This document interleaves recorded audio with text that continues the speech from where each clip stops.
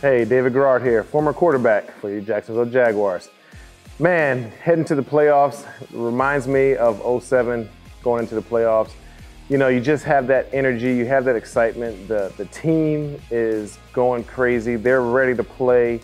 The fans and the energy in the city. We didn't get to play in the city, but we knew going into that week how electric everything was, how excited everybody here was for us. And we went up to Pittsburgh to play them. We knew that we had all of Duval there with us. So these guys being able to play here at home, they know Duval's coming out. Got to. This is what we do. It's always been the JAGS.